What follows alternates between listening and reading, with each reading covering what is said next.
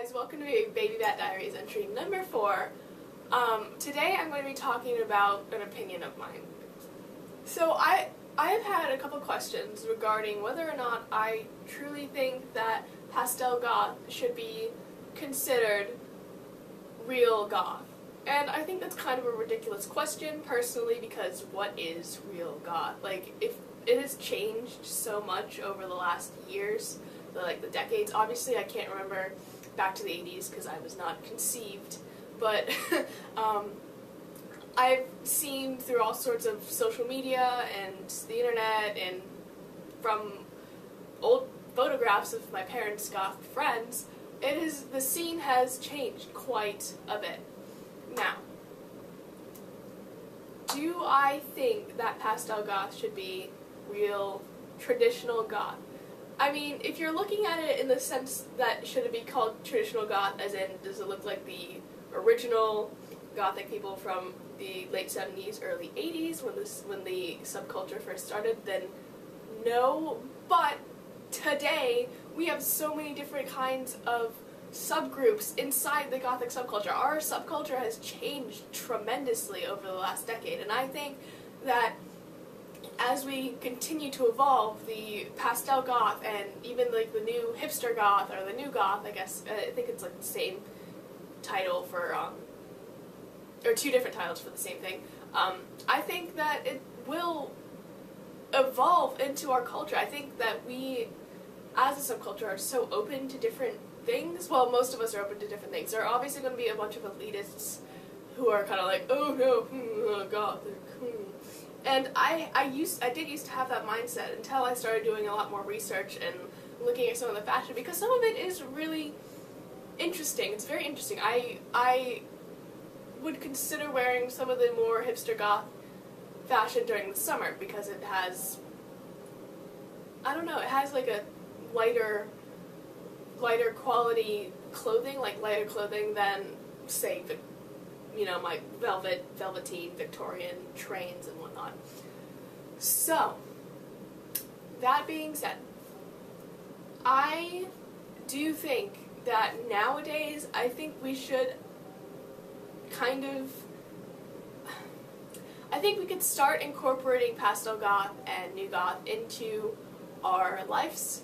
I really don't, obviously there's going to be people out there telling you that, to be a goth, you have to dress a certain way, and I think that's kind of ridiculous. I think if you consider yourself goth, if you listen to like the music, you listen to like The Cure and Susie Banshees, Bauhaus, and you like Victorian literature, and or have like certain aesthetics to yourself that fit in with the Gothic subculture, but you dress pastel goth, I think you should. If you want to consider yourself a goth, then by all means do so. I don't think people should dictate what subculture you are a part of solely based on what you look like, because I think that's kind of ridiculous.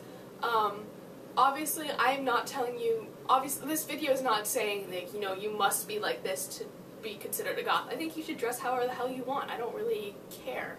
I'm not saying that you aren't like I'm saying the exact opposite, in fact. And I do hope that the Gothic subculture becomes a little bit more open, because I think some of the fashion there is kind of interesting. There's elements of spook and fright and creepy cuteness that is there. It's kind of like the bubble goth or whatever, which is a whole different thing that I'm not particularly wanting to get into at the moment.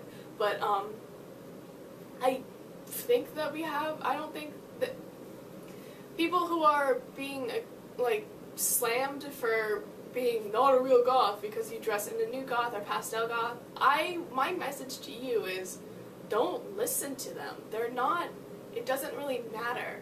They're either people in real life who you can walk away from, or they're people over the internet who are just being complete assholes, and you shouldn't listen to them anyways, because they probably don't have a lot of time on their hands, or they have too much time on their hands to be criticizing you for your beautiful clothing that is your own personal style and part of who you are. I know I got a lot of shit from my parents and from my friends and stuff when I started dressing like this, or maybe not so much my parents, but like people just in school and stuff. I got a lot of shit for that, so I don't think we should perpetuate this stereotype of being mean and rude to people who are expressing who they want to be. It just, I don't know, I don't think it's right, and I think people should dress however they want. I don't understand why it's such a big deal, but I'm going to cut myself off here before I start ranting, and this is 12 minutes long. So, final summary, I do think that in the future, Pastel Goth and New Goth will be much more accepted into the Gothic subculture. Right now, from what I've seen, mainly on Tumblr, because that's where everything is, it's kind of starting to get a little bit more recognition. I think there's more of a backing behind it. I've seen videos on YouTube, so I think you guys are on your way.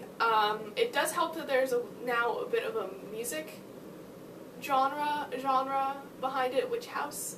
It's alright, and it's more of the electronic music. I do think that's kind of a good driving force, because I didn't actually know there was music behind it before now. And I'll put some links for various Witch House bands and stuff, like music, if you guys want to check it out. So, yeah, I don't think people should be assholes about whether or not you're a real goth or not. So, that is my opinion. If you agree with me, if you disagree with me, if you think I'm a complete idiot, send me a comment, leave me a video response, and we will have a very civilized discussion. Okay, bye guys.